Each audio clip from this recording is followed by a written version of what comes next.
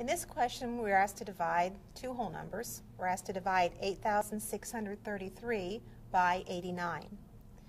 To do this, we look at the divisor 89, and we ask ourselves, does 89 divide into 8? And the answer is no. Does 89 divide into 86? The answer is no. So we move on to the next digit. Does 89 go into 863? Well, yes. Now the question is how many times? To estimate how many times it goes in there, we can round 89 to 90 and think 90 into 86, 860. We might estimate about 9 times. Now somewhere over to the side, we multiply 89 times 9, and we get 801. And that is less than 863, so we will try 9 times. We write that the 9 above the 3, since we're dividing 89 into 863.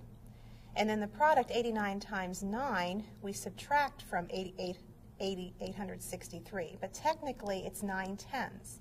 So it's 90 times 89. And that is 8,010. Another 0 from what we had over here. Now we subtract, find out what's left to divide. And we have 623 left to divide. 623 is greater than 89, so we need to do another step in the division.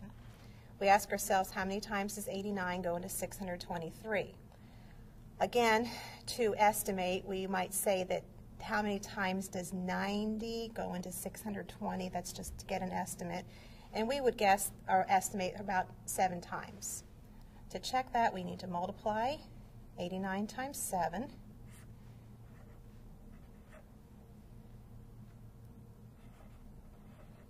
And we get that 89 times 7 is 623. It turns out that 89 times 7 is exactly 623. We write the 7 above the 3.